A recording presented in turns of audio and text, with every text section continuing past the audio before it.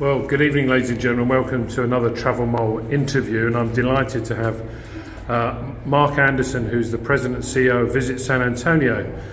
For those of you not aware, Visit San Antonio is a very, very important destination this year in the travel calendar for the entire globe that are interested in travelling to the USA. Marc, we spoke before. It's 40 years almost since I was in San Antonio. What's new? So Graham, you're going to have to come back because lots have changed in the past 40 years. So San Antonio, many of you may not know, is the 7th largest city in the United States. We are home to the only UNESCO World Heritage Site in the state of Texas. We are also only one of 2 UNESCO World Heritage City of Gastronomy. We are affectionately referred to as the culinary capital of Texas. And we're going to be hosting United States Travel Association's IPW conference for the first time in our history this May 20 through 24, 2023 in San Antonio. I think most people, when they think of San Antonio, the immediate thought is the Alamo, Davy Crockett hats, that sort of thing. But obviously, there's a lot more to it than that. I'm not dissing the Alamo, but there's a lot more to San Antonio than the Alamo, isn't there? Well, there's a $480 million reimagination and expansion happening at the Alamo, taking it back to the original footprint of the Alamo, that many of your readers and your listeners will be able to experience this May during IPW. The entire concept will be done by 2026. But we are home to the #1 destination in all of Texas, which is our beautiful Riverwalk, which in 2015 was renovated to expand to the museum reach and the mission reach, so all 18 miles of it are now accessible. So whether it's our history, our culture, our diversity, our food, or our growth and evolution that your listeners can experience, we're inviting them to come to San Antonio whenever they can. We're a year-round destination of sun and great warmth as well.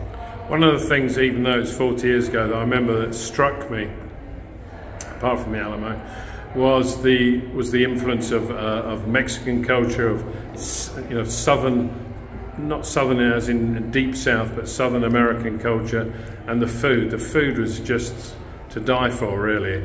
I'm sure that hasn't got worse. No, it's gotten better. We are, we're home to the birthplace of Texas, and really for many in the United States. We're a 305-year-old city that celebrates our Hispanic heritage. We are 64% of our population are of Hispanic heritage. So not only can you find wonderful Mexican food, but Tex-Mex is where Tex-Mex cuisine, San Antonio created Tex-Mex cuisine.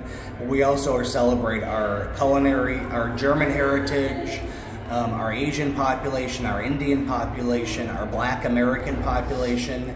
And again, you can experience that anytime, but you'll definitely get to experience it during U.S. Travel's IPW this May. The other thing that I was going to bring up with you that I think people would want reassurance is that San Antonio is a very inclusive destination. You've mentioned Black Americans, you've mentioned African Americans, you've mentioned Mexicans. I'm assuming that the entire culture is one of inclusivity. Absolutely. Our culture was based on DE&I, which obviously all of America and the world has been talking about over the past few years. But based on the fact that 64% of our population of our Hispanic heritage, we also are home to one of the largest ratios of LGBT communities in all of the United States.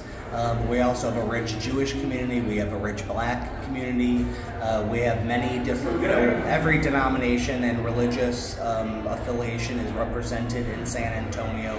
So indeed, the entire world is welcome to our city. Finally, the other thing that I remember from all that distance past was music. There was a sort of an omnipresence of music.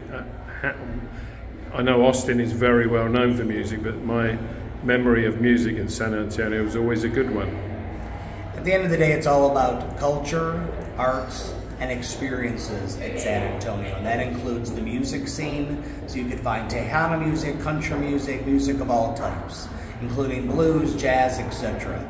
And also, at the end of the day, it's enjoying that music with a great meal at one of our 100 new restaurants that have opened since the beginning of the pandemic, or also maybe having a craft brew or a tequila drink on our Riverwalk. So we are looking for all of Europe to enjoy San Antonio and experience us, experience our growth, our evolution, but in the same time experience the wonderful history of our 305-year-old city. Mark, thank you very much, and I wish you the very best of luck with IPW. Thank you, Graham, and I'm excited to showcase the city to you after 40 years this May. Good man.